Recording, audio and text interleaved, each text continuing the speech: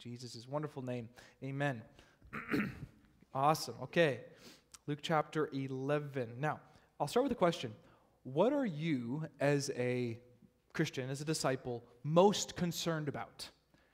What are you most concerned about? I don't want the right answer, because all of us could give the right answer. But what is truly your answer from your own soul? Like, what, as a Christian, are you most concerned about? And I want to stretch that to even our church at North Valley Baptist Church. Like, as a church, and the word church is just the word ekklesia in the Greek, which means the gathering, the assembly. We are the church, okay? So as North Valley Baptist Church, what are we most concerned about? Where do we put our concern as a church? You see, actions can tell us a lot about where our concerns are. Because usually, what we're concerned about, we act upon, right? And also, not only do actions tell us what our concerns are and vice versa, but what we're concerned about also helps us realize how we understand our identity, right? If I'm concerned about being healthy, physically healthy, if there's this concern with me, well, my actions will be probably trying to get fit, trying to diet, trying to do all these different things. And that also says something about my perceived identity, that I am to be a fit male, you know? And so it tells me something about how I perceive to be, like, who I am, right? So what you are concerned about, where your heart is at, what you're thinking about, what you're kind of anxious about, what your concern is, says a lot. It kind of dictates where you're going to go with your actions, and it also helps you realize whether you kind of, it's conscious or not, what you kind of see yourself to be in that identity kind of way. So I was thinking about this in terms of the North American church. And I know I pick a lot on the North American church. It's not that I'm picking on the bride of Christ. I love the bride of Christ. In all of her warts and rashes, we know truly that God has washed her clean, and she's pure, and she's beautiful. But I want to look at the North American church here, maybe the institution more or less, and kind of look at some of her actions, some of the institution's actions in North America with a very, very broad brushstroke to help us maybe see, again, whether it's conscious or not, what their perceived identity is. So what is the North American church concerned with?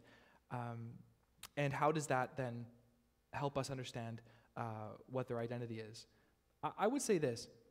Based on the North American church's main activities, we might see many churches as identifying themselves as comfortable and accepting community gatherings.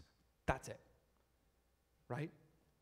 Because, and why would we say that? Because a lot of churches make a lot of effort to provide just that. Their concern, their focus is to provide a space, usually on Sundays, to be the most comfortable community gathering possible. And that's where their concern is. They believe themselves mostly to be a place where you come. We don't have wooden hard pews, but soft plushy seats. And everything, we want to make sure it's all very, very accepting, inclusive, and comfortable. Also, based on their main activities, we might see many churches in North America identifying themselves as merely social service providers. When you look through their weeks and their months and their goals and their vision, it's all kind of around providing physical needs for others. Now, am I saying that's wrong? Not at all. Am I saying the one before that was wrong, to be comfortable? No, I'm not saying that's necessarily wrong. But if all of the church's activities are just that, providing social services out, that says something about how the church perceives her identity. They merely are a community service. That's it. The next one I'll say, how they perceive their identity to be based on their actions, based on their concerns, is something that I don't think many churches would affirm, but maybe it is truly kind of there, is that they see themselves as entertainment venues. And what I mean by that is that their concern and their anxiety kind of comes to that point of keeping people in by kind of giving them what they would like. So if we have a really elaborate, I remember, and again, this has nothing to do with people's hearts, okay? This has nothing to do with people's hearts. I'm just thinking through the identity of the church. But I remember going into one church down in the States when Brittany and I were on a tour with our college to help promote our college. And we walked into this one church, I don't know if Brittany remembers this, in Indiana. in Fort Wayne. And it was a massive building. And we walked in, and you looked down to the left-hand side of the building after you walked into the lobby, and it looked like you were walking into Disneyland. Like the elaborate childcare center was just like amazing. I'm like, who wouldn't want to bring their kids here? This is awesome. But you could see that obviously much concern was put, and money and effort and activity was put into this elaborate childcare center.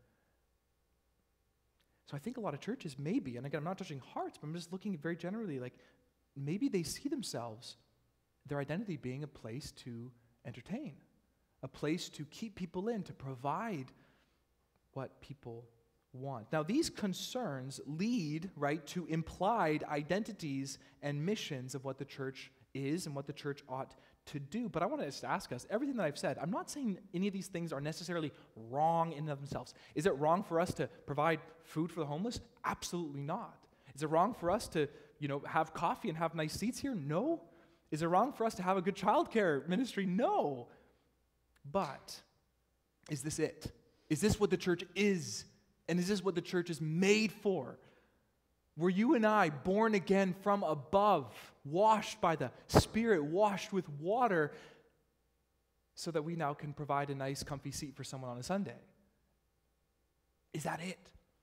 I want us to hear from God, from the Word. I found these 7 passages, just verses, that help us see the true identity and the mission of the church. So I'm just going to read these verses out and just get a glimpse of how God sees the bride of Christ and how God desires the bride of Christ put all of her concern toward. So, first one, 1 Corinthians 1:2, Paul writes this, to the church of God. We could stop right there and just spend lots of time. The church of God, the assembly of God. The church belongs to God. We are God's people. Isn't that amazing? We're not missions, one of the mission community groups. Like, we are God's people. In fact, in 1 Peter chapter 2, verse 9, it says that we are his chosen possession, his treasure. We are God's people. I love it, but we'll go on. So, to the church of God that is in Corinth, to those, so then he explains, what is this church of God? To the church of God that is in Corinth, to those sanctified in Christ Jesus. Now, that word sanctified is so rich. It basically means you have been set apart. You are holy. And it's not because we ourselves have, through much discipline and self-control, we've, stopped, our potty mouths. We've gone into good habits of doing this and doing this, and now we're different from the world. Notice that it says you are sanctified in Christ Jesus. That there is a full-on holiness that is being imputed to us, transforming us because of our union with Jesus Christ. So there's a supernatural element of the church. The church is not just nice, moral, go-lucky people. We are redeemed, clothed with robes of righteousness, transformed from the inside, no longer hard hearts, new creations in Christ. This is who we are. It goes on, called to be saints together. So there's the unity factor with all those who in every place call upon the name of our Lord Jesus Christ. That's an amazing verse that describes who the church is. Holy in Christ Jesus, set apart from the world, God's treasured people. I'll go on. Ephesians 1:22-23. God the Father put all things under Jesus Christ's feet and gave him as head over all things, meaning authority over all things, to the church. That is amazing. We just preached through Ephesians, and I don't remember really spending time on that, and I should have, because that is amazing. Just get this. God the Father, who's King of Kings, Lord of Lords, fully, completely, has given his Son, Jesus Christ, authority over everything. That's Matthew 28, right? All authority in heaven and earth has been given to me. And God the Father has given this Jesus, who's head over all things, to us. And then he goes on to put all things under Jesus' feet, gave him as head over all things to the church, and then just nonchalantly, Paul's like, which is his body. Which is his body. So we're not just given this head that just kind of sits there and we're all like, oh, praise the head, right, of Jesus. God has placed the head, Jesus Christ, over all things on us. and we're connected to him as the body of Christ. So we now walk in that authority, in the power, and the confidence of being over all things. The Christians, true, genuine Christians, ought to learn more and more and more every day of just the incredible confidence and boldness they have in this world. That we are seated with Christ in the heavenlies already. This Jesus, who God has given all things to, has been given to us, and we walk with him as his body. It is amazing. It's amazing. I'll keep going. Ephesians 3, chapter 10. Through the church, and let's just make this personal, through us, and if I had time, I would say through Mike and Luella and Barry and Jeanette and Rob and Kara, it's through us, the manifold wisdom of God is to be now made known to the rulers and authorities in the heavenly places. You and I, individually and corporately, have the role and the responsibility to make known to not just people, but to the heavenly realms, the manifold wisdom of God, his salvation, his wonder, his majesty. God has decided not just to come down and show the heavenly realm himself, he's like, I want to use the church. I'm going to use the church as the way that I'm going to display my manifold wisdom to the otherworldly realm. That's amazing. Think about that. That's your responsibility and your mission. That's who you are. You are God's chosen instrument to display his wisdom and his power, not even just to those in this world, but to those in the heavenlies. It's amazing. Ephesians 5, 23, 24. Christ is the head of the church. We've learned about that, his body, and is himself its Savior, and the church submits to Christ. Submits to Christ. He is the king. Part of the identity and mission of the church is to submit to King Jesus. We do not submit end all be all to anything around us. Ultimately, it is to Christ the King. That's very important to know. Ephesians 5:27, Jesus cleanses us, the church, so that he might present the church to himself in splendor, without spot or wrinkle or any such thing, so that she might be holy and without blemish. 1 Timothy 3:15, this is an amazing one. I want you to know, this is Paul speaking to Timothy, how one ought to behave in the household of God, and then he explains that, which is the church of the living God. The people of the living God are to be and act as a household, the household of God. And then he goes on to describe what this household of God is to be and is. He says, they are a pillar and a buttress of the truth. A pillar of the truth. We are the foundation. God has decided, amazingly, to bestow upon his church, his people, to be the place upon which all the world can see what truth is. When God wants to demonstrate his truth and show his truth to the world, he just says, well, look to the church, because they are the pillar and the buttress of the truth. This has so much implications on who we are and what we are to do. Lastly, the last one I'll give, Revelation 1:20.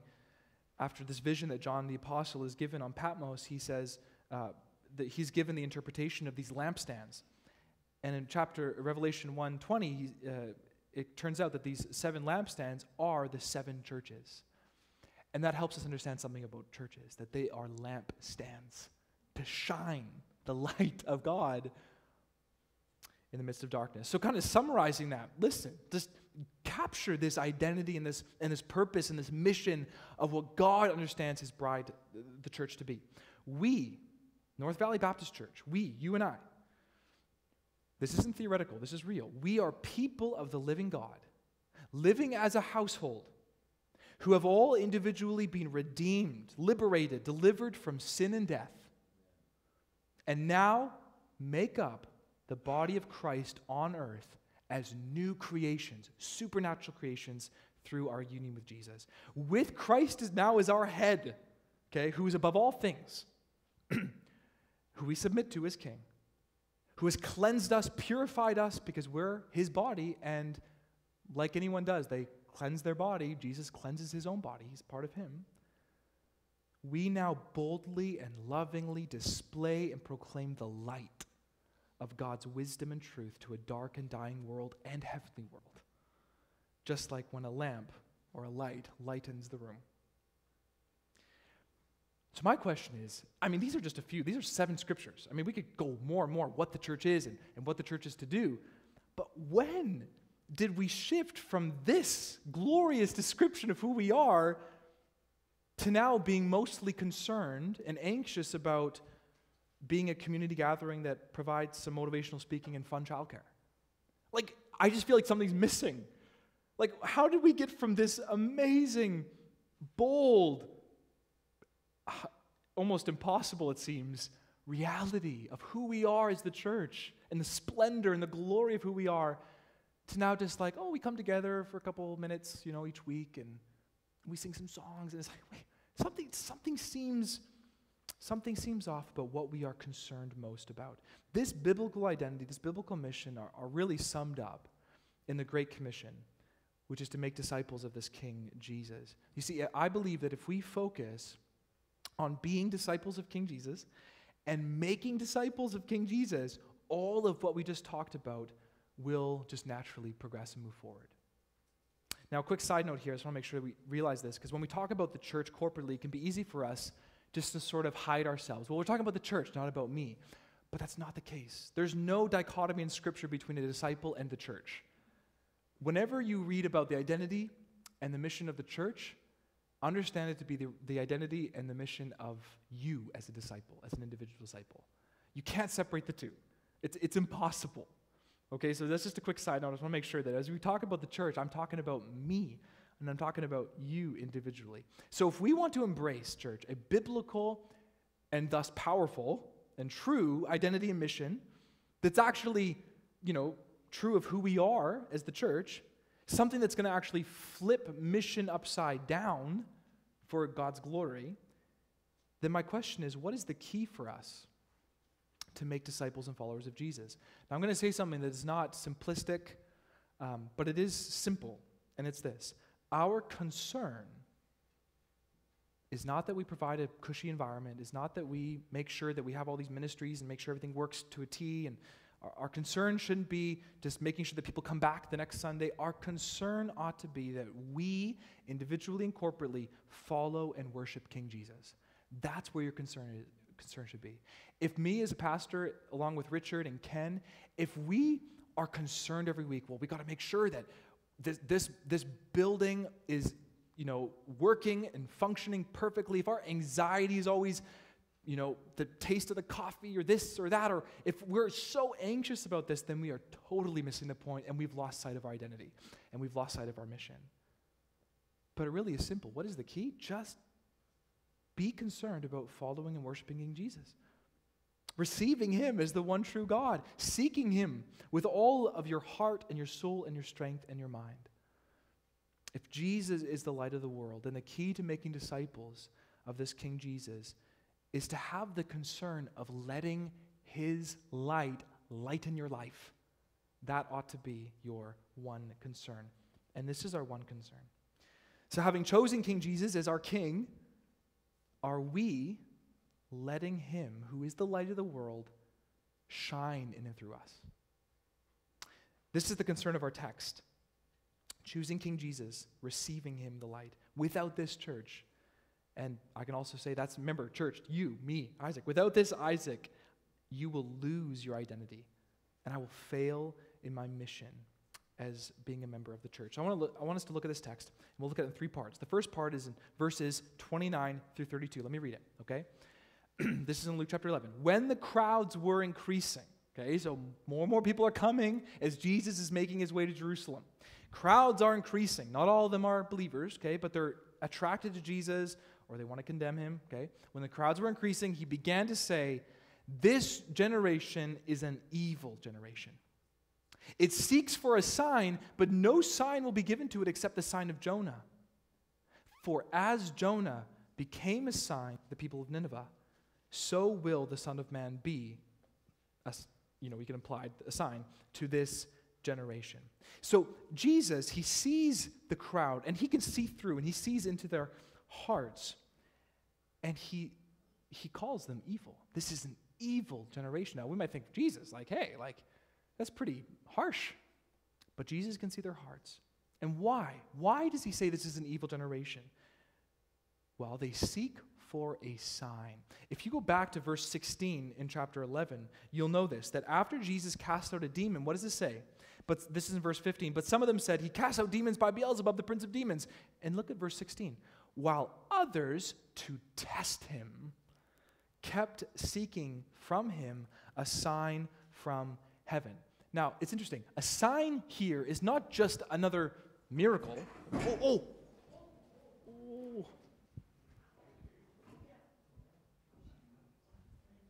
Yeah.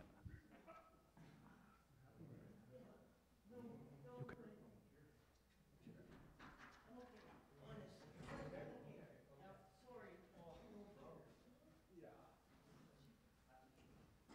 Harry. Oh, she's so tough. Thank you guys for helping Carrie. Okay, they'll watch out for her. All right.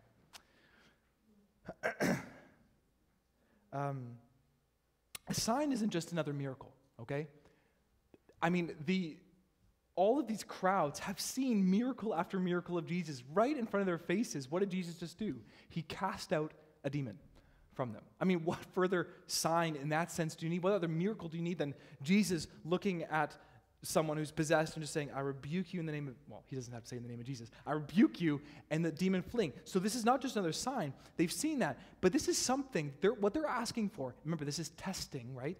What they're looking for is something immediate that might confirm a miracle authority of prophecy. They're testing him. And in one sense, think of it this way.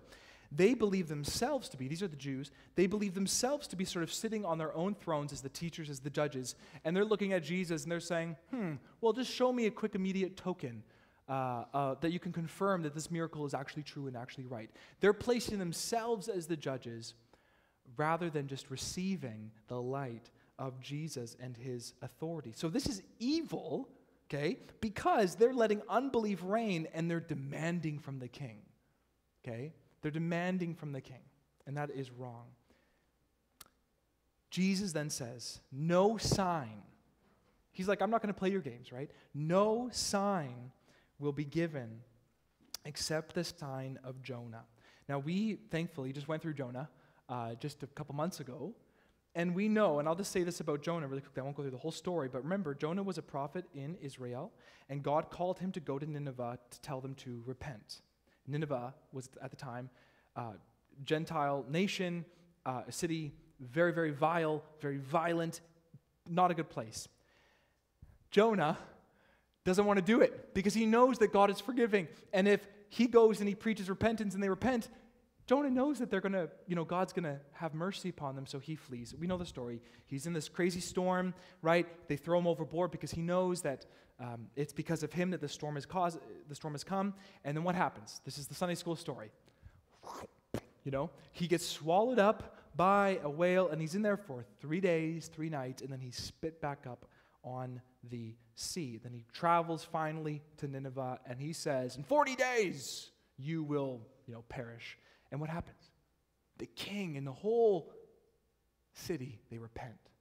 They put on sackcloth, they put on ashes, they humble themselves and bow down before God and say, God, have mercy upon us. An incredible, incredible story. So Jesus is saying, no sign is going to be given you guys except the sign of Jonah.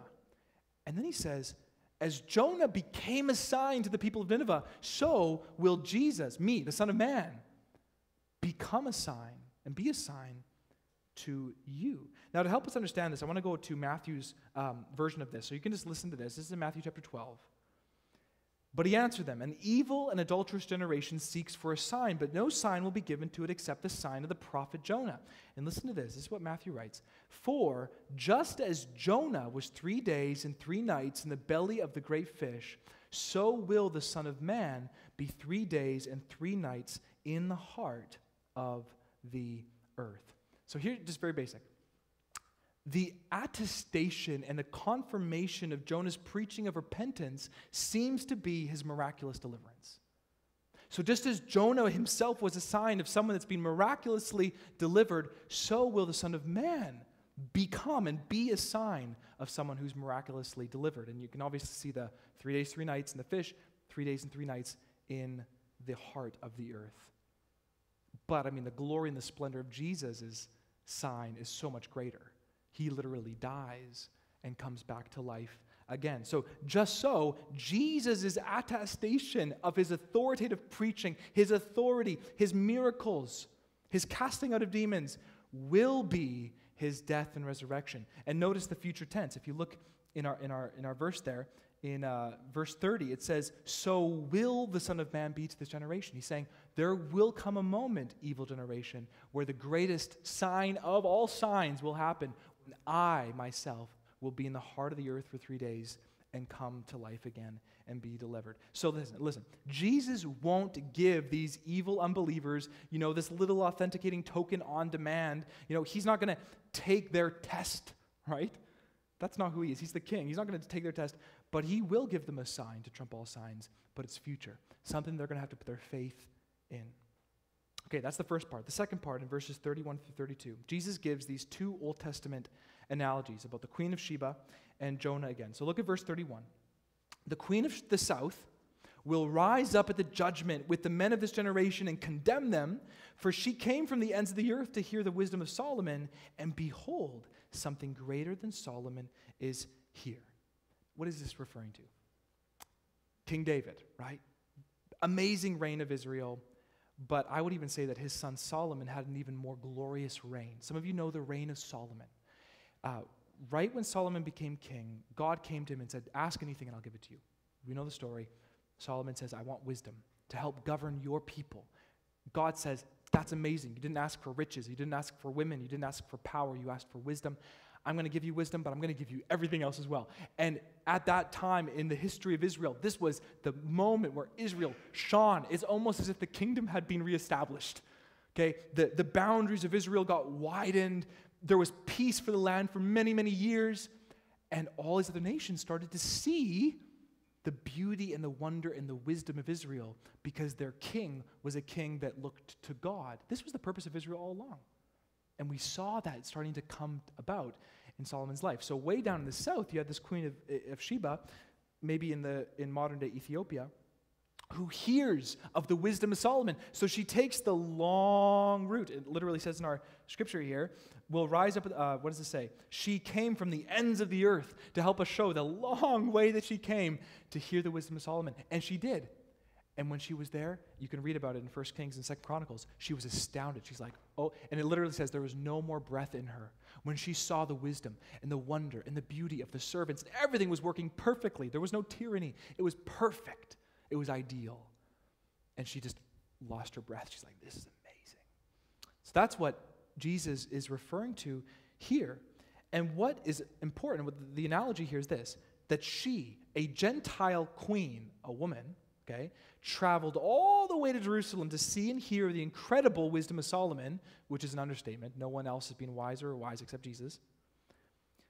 She did all of that to see the wisdom of Solomon. Her action of traveling all the way proved where her heart was. But the present generation that Jesus is talking about is hard-hearted with unbelief, and they're selfishly demanding a little token from King Jesus. So you can see the contrast that Jesus is making here between the Gentile queen seeing the wisdom and traveling all the way, and her heart is one to say, I'm here to receive. Whereas the present generation are seeing Jesus and yet folding their arms and saying, show us more. Let's test you a little bit more.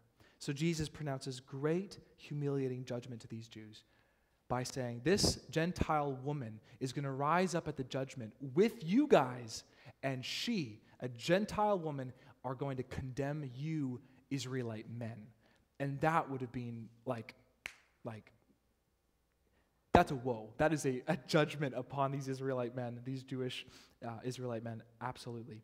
The next thing he says is in verse 32. It's very similar. The men of Nineveh will also rise up at the judgment with this generation and condemn it, for they repented at the preaching of Jonah, and behold, something greater than Jonah is here.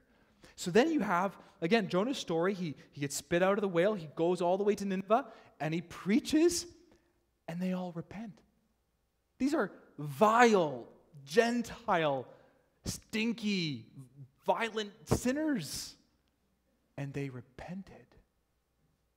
They saw their sin at the preaching of this prophet who's been miraculously delivered and is now preaching to them this repentance, and they repent. And the very same thing, you can see both those verses, 31, 32, are mirrored.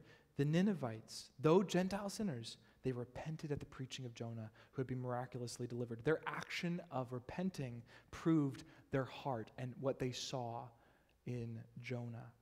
But the present generation with Jesus, hard-hearted, unbelief, folded arms, want to test Jesus more.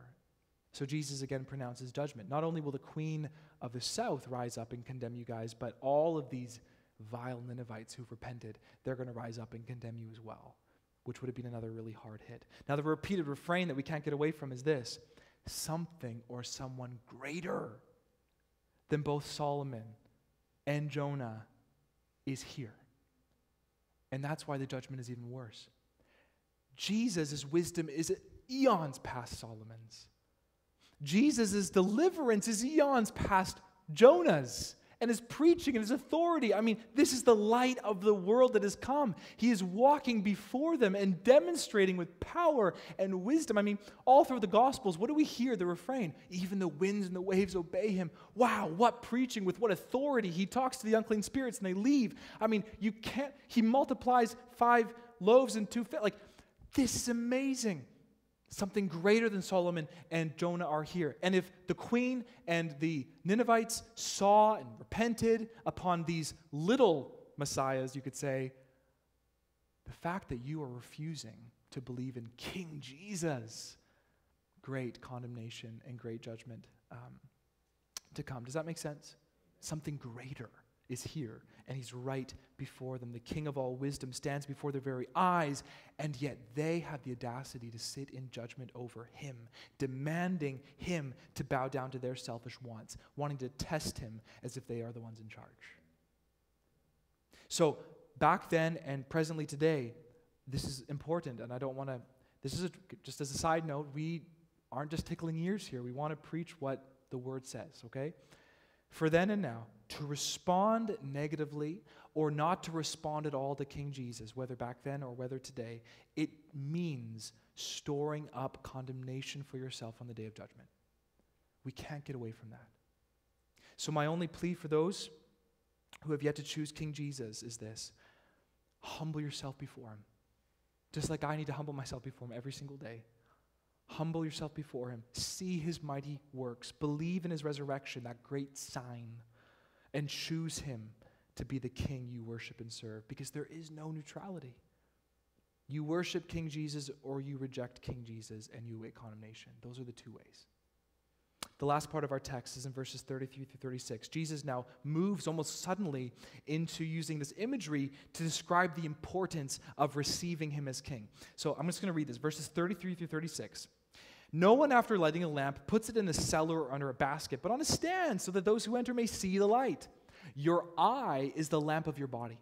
When your eye is healthy, your whole body is full of light. But when it is bad, your whole body is full of darkness. Therefore, be careful lest the light in you be darkness. If then your whole body is full of light, having no part dark, it will be wholly bright. W-H-O-L-L, like fully, completely bright. As when a lamp with its rays gives you light. I love this. Now, the first verse there, a lamp is lit to light a room.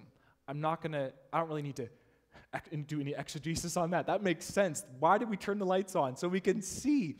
A few months ago, the power went out at our house. So what did we do? And maybe it went out at your house as well. We lit candles, and I didn't take a candle and put it in the dryer and shut the dryer door. That makes no sense, right? And put it in the dishwasher or in the toilet. I put it up high or on the table so it would give as much light so that the darkness now is cast away by the light, right? So Jesus, like, everyone gets that. Like, of course, that makes sense, Jesus. I got it. Now, verse 34, follow along here. Jesus is saying this, that your eye is the lamp of your body. And by body here, he's referring to your life, okay? Healthy eyes, which are lit lamps, because the eye is the lamp of our body, so a healthy one is one that's actually bright, You've lit it with the lighter, or with the match, depending on who you are, right? It's lit, and what happens? Well, your whole life is now lit. There's light and truth within you. But bad eyes, which, yes, you guessed it, there's like lamps that are not lit, candles with the wick there, but with no light, it just sustains the darkness in your whole life. That make sense? He's using this imagery. Your eyes are the lamps. And when they're good, they're lit, which provides light and truth in you. But when they're bad, they're not lit. And it just remains dark within you. And verse 35, this is the imperative. In all of this, Jesus has been describing, and he finally gets to his moment to say, here's my command. And this is what I want us to go away with. This is the big part. Verse 35, are you ready? Be careful. Be careful. Right? It's like when my kids we're at the park and they're running down a hill, and I'm always scared when toddlers and 2-year-olds run down hills, because oftentimes the momentum is quicker than their legs can hold, right? They fall down. It's always funny to watch someone else's kid, but it's heartbreaking when it's your own. But what do you say? What do we say? Be careful, please, be careful. We're not going to overcomplicate Jesus' command. He's like, if that's true, if this is true about your life and the truth in you, then be careful. Be careful about how your eyes are, whether they're healthy or not healthy.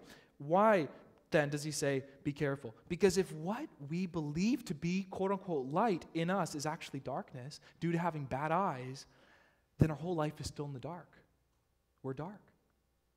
But verse 36 kind of gives, on the other hand, when your life is full of light, with no darkness remaining, then you're going to be completely bright, like a lamp shining its rays. So what's the idea here? Okay? Eyes, figuratively speaking, are like gateways, these lamps, these gateways that bring light, that bring the truth into our lives. So how do we fill our lives with light? How do we light the lamps of our eyes so that they're good? By seeing and seeking after the light of the world.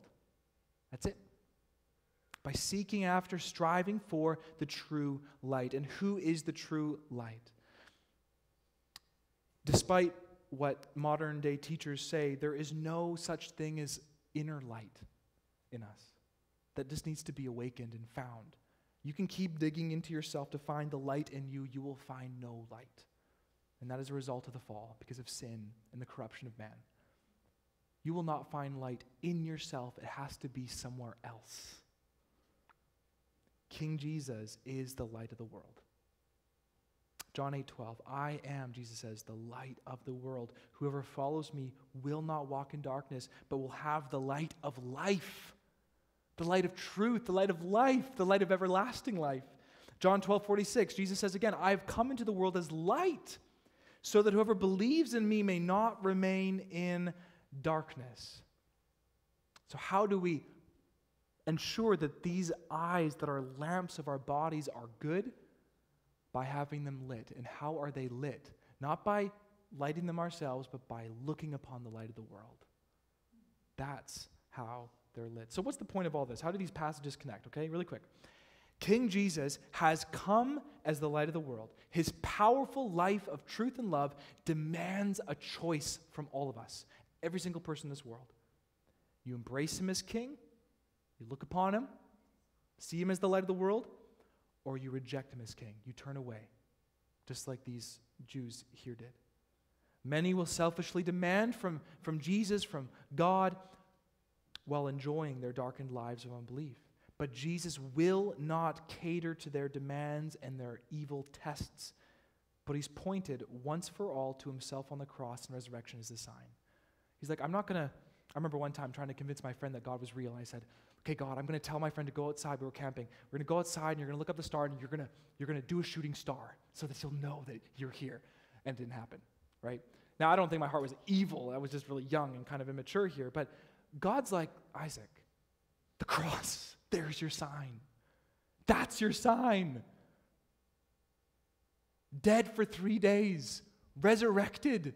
Our faith rests on that. If that didn't happen, then we are the most to be pitied, Paul said, because there'd be nothing to confirm Jesus.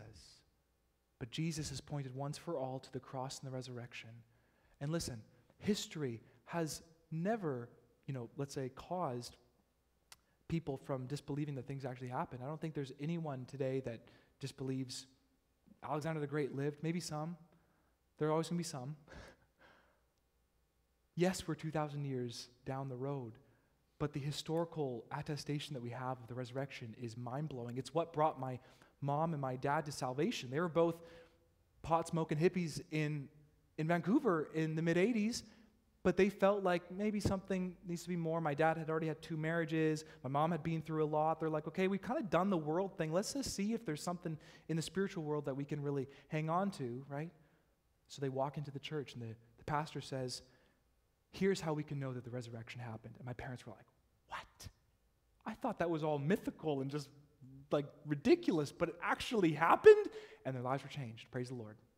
They saw the sign, and they saw the light, and they believed. To see Jesus, to remain in a state then, though, that refuses King Jesus, for whatever reason it may be, is to have, as Jesus says, bad eyes.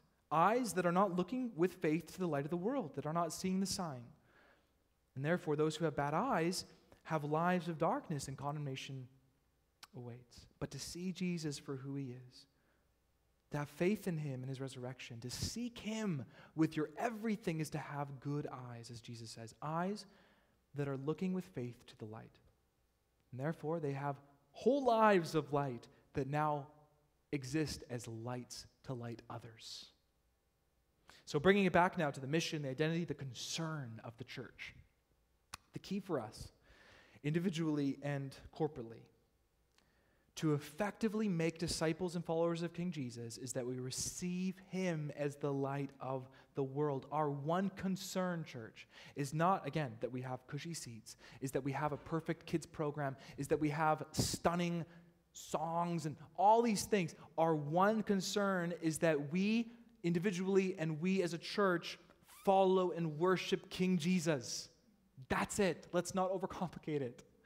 And I don't want Richard and Ken and I and all of us to be anxious and just like ridden with all this fear of how can we do this and how can we keep people and how do we keep our budget up and blah, blah, blah. That's not our concern. Our concern is to worship King Jesus, to receive him as the one true God, seeking him with all our heart, soul, mind, and strength. Good eyes are those that let his light in and enlighten us so that we might light the world. For we are the light of the world even now, called to do good works, that Jesus says, part of making disciples, right? So that the world would see the Father and glorify him. If all our concern and anxiety is going towards making this building or our programs stunning and amazing, and we're anxious and concerned about it, then what's that going to cause people to walk in? They're going to walk in, they're going to see everything, and they're like, wow, you guys are amazing. You guys are awesome. Look at the way that you're serving the community with food. Look at the way that you're doing this. Wow, you guys are amazing. Is that what Jesus wants? You are the light of the world. The city on a hill cannot be hidden. Do your good works so that you would be praised? No. So that your Father would get the glory.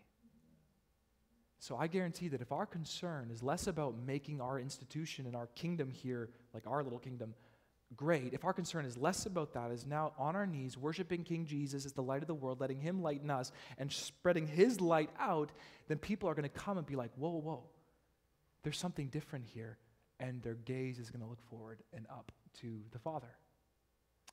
That's what we all want. So as Jesus said in verse 35, here's the imperative, here's the application to all of us, and to Isaac, be careful.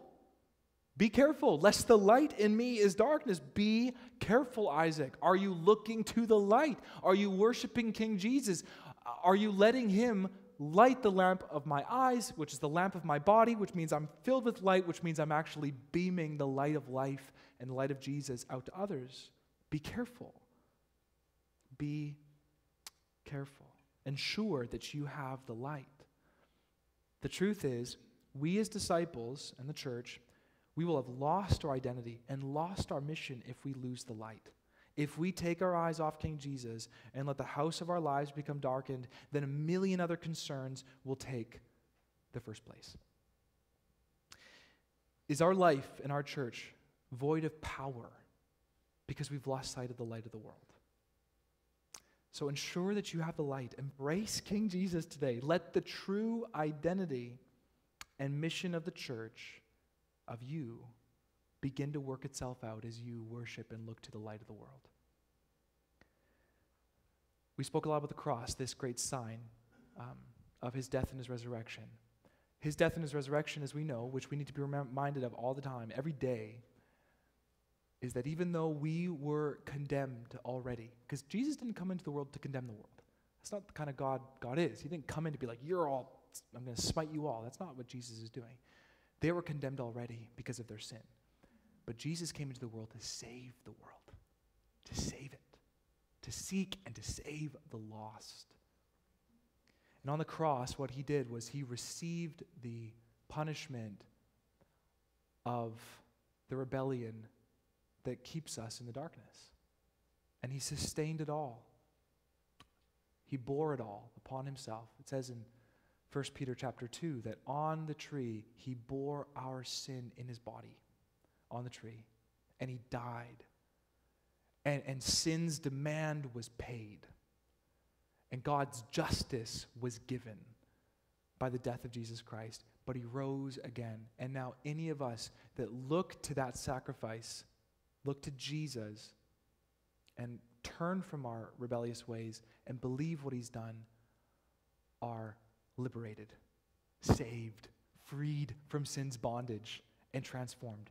You don't do anything. You don't got to tithe. You don't got to go to church. You don't got to do these things. You just got to believe, repent, and believe, and it's yours, and you will be transformed, and you will live a holy life forever with Jesus.